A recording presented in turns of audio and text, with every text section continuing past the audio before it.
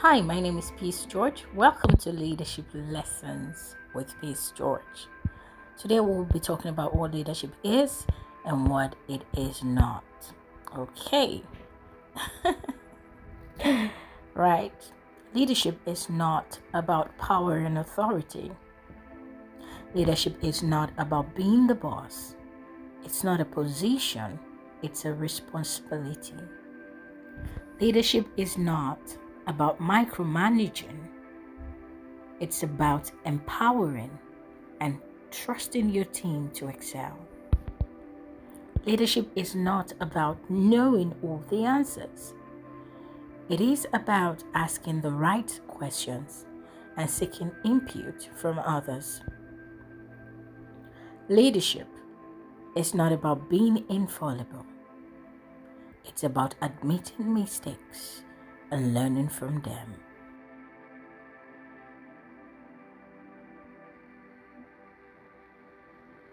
All right then, it's time to debunk those myths. Leadership is very complex and oftentimes it's a misunderstood concept, rife with myths and misconceptions, and hopefully I'll do well debunking them. The first myth of the day is that leaders are born, not made. Leaders are born, not made. The reality is that there are some leaders that you can look at and say, they have innate qualities, right? But research suggests otherwise. Warren Bennis, even a respected leadership scholar, said, leaders are not born, they are made. Leaders are not born, they are made. Leadership is a skill that anyone can hone. It's a skill that can be nurtured through education, through practice, through mentorship. And so there you have it. Leadership can be nurtured. So it's safe to say that leaders are not just born, they are also made. Right, second myth of the day is that leaders have all the answers. Do they have all the answers? Really? Do they buy it from somewhere? Right, so effective leadership isn't about even having all the answers, to be honest. I think it's more about asking the right questions and, having the opportunity to even solve by probing, by analyzing. And in words of Peter Drucker, effective leadership is not about making speeches or being liked. Woo! Does that hit you differently? Because, that's what we think it is, isn't it? You look at someone and because they can speak well and because they're eloquent and, people like them. So we say, yeah, they are good leaders, effective leaders. But truth be told, that's not the case.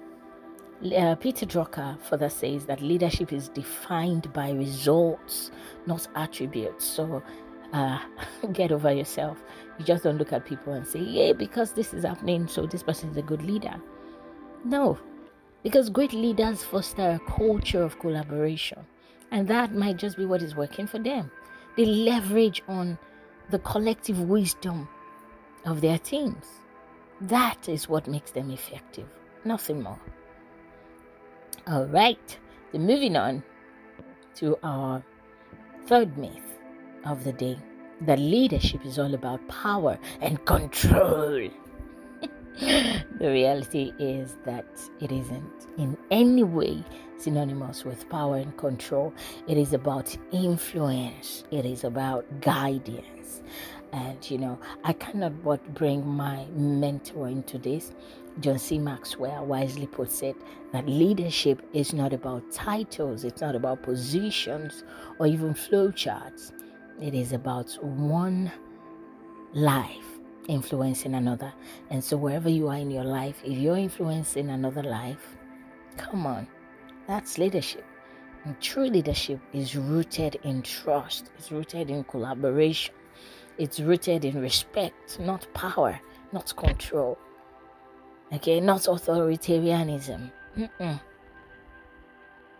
So leadership is not all about power and control. There you have it. Myth number 4 is that leaders do not show vulnerability. I actually think that the leaders who show their vulnerability gain the trust of their followers or the trust of their team. Vulnerability is not a weakness. It's a strength in leadership. And in the words of Brené Brown, vulnerability is not winning or losing. It's having that courage to show up and be seen. Even when you have no control over the outcome, you still show up and be seen. And so authentic leaders openly acknowledge challenges. They openly admit mistakes. They openly seek help when they need it. And that's how they build trust and authenticity. Moving on, the 5th myth of the day, that leaders must always be extroverted and charismatic. No way. The reality is that leadership isn't confined to being an extrovert or an introvert. No, it's not confined to extroverts and charismatic individuals. Although we love them. I mean, why not? What's not to like? But that's not what leadership is about. As Susan Cain, author of Quiet, The Power of Introverts in a World That Can't Stop Talking, pointed out, the power of introverts lies in their ability to listen, think deeply, and lead with empathy.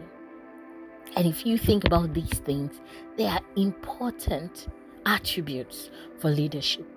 And so introverted leaders can excel. They really can, by just leveraging on these unique strengths. So you don't have to be extroverted or charismatic to be a great leader. Moving on, myth number 6, that leadership is a solo journey. Leadership is never a solo journey. It's a team effort. It's about, again, collaboration, delegation, teamwork. And in the words of Andrew Carnegie, teamwork is the ability to work together towards a common vision, the ability to direct individual accomplishments towards organizational objectives. So, effective leaders, at least the wise ones, build and support their strong teams. They work on making their teams strong. Okay? Because they understand that leadership is a team effort. All right. Myth number 7. Leadership is about doing, not being. Hey. Leadership encompasses character as much as actions. And as James Coases and Barry Posner, authors of The Leadership Challenge, noted, leadership is not about personality. It's about behavior, an observable set of skills and abilities. So leading by example is important. Embodying your values is crucial if you're going to effectively lead. So it's not about just what you do. It's way more than that.